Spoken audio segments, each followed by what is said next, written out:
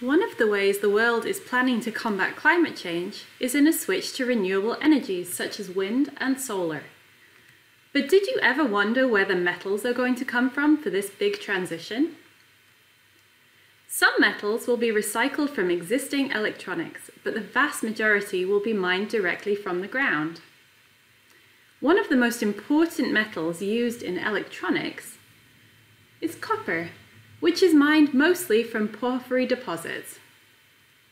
Porphyry deposits contain a lot of copper dispersed through a huge volume of rock, so there is a lot of waste rock produced by mining them.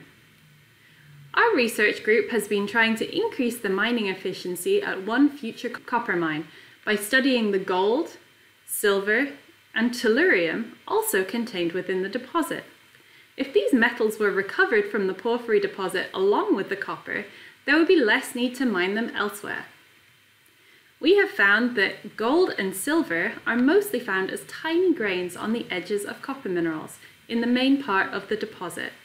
Silver is found either with gold or with tellurium. This information will tell the mining company how finely they have to crush the rock to remove the precious and critical metals, and which processes they will need to use to separate the gold and silver from the copper.